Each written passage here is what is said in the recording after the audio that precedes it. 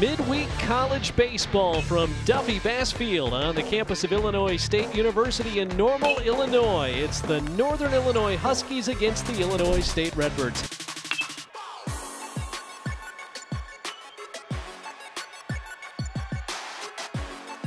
And his 1-0 is lined into the gap in left center. One run comes around to score. Huggins being waved around third.